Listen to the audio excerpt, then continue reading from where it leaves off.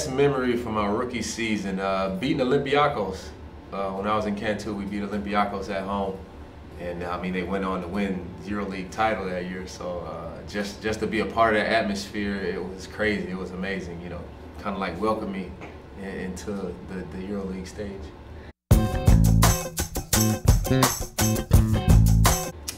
It's great. It's great. As a competitor, as a basketball player, you always want to play at the highest level. So to join the competition again with this club is, you know, something special, and it'll be a good test of our team and guys being ready to showcase what they can do.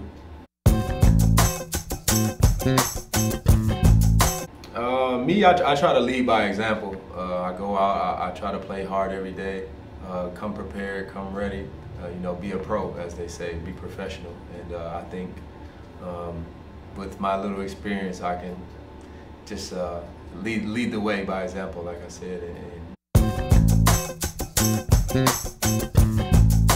It's crazy because I mean, talking with TP from those 2 years and the vision that he had, and then coming back and the vision that he explained, and you know, seeing it all really unfold and into fruition is just a testament to him, his team, and the members that he has, pretty much getting everything together and getting into this point. And I think just from now, it's just the beginning. You know, he still has higher hopes and higher ambitions.